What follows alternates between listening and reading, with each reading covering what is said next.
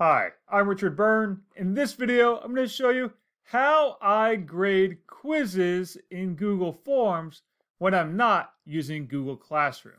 Let's go ahead and take a look here at my Google form. Somebody asked me this question just last week, and so I thought I'd make this video here. Here's exactly how I do it. I have my demo form here, and it's easy if you're using multiple choice questions. Just let Google Forms do all the grading for you with your standard answer key.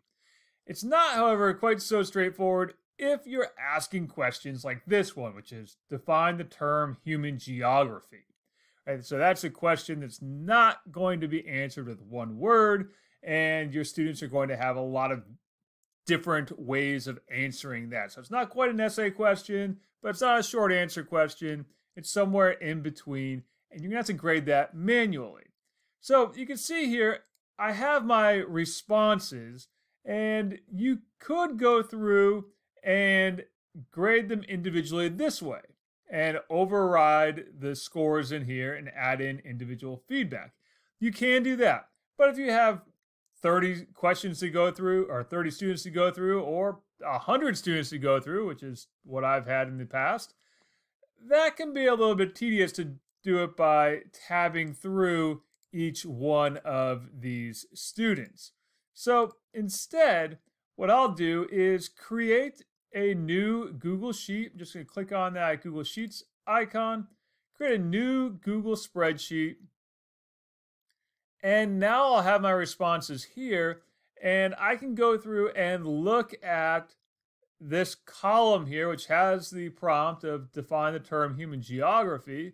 And I'm going to put in some scores here. Now, Sam here just wrote IDK. I don't know. So Sam's not going to get any more points.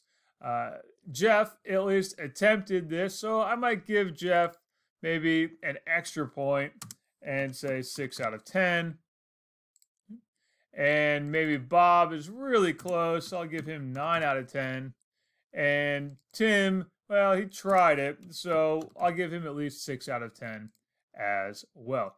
Now, of course, I'm going to have to enter these scores into my gradebook. So if you're using a gradebook other than the one from Google Classroom, you'll want to now add those scores into your gradebook.